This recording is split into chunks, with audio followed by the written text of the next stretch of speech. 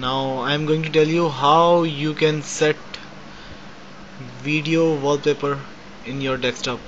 First of all, you can install VLC player. After this, you can open your video file like film or video song, whatever you want. You can go into your drive where you have a video file like this. Like you can see, I also installed VLC player. Now open your file in VLC player and this video will appear in your player. Now you can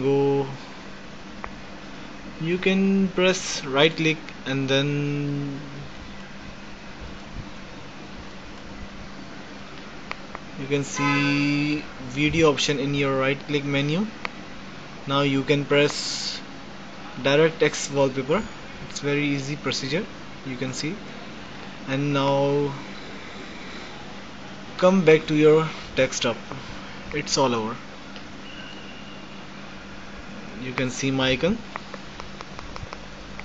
and my start menu like this.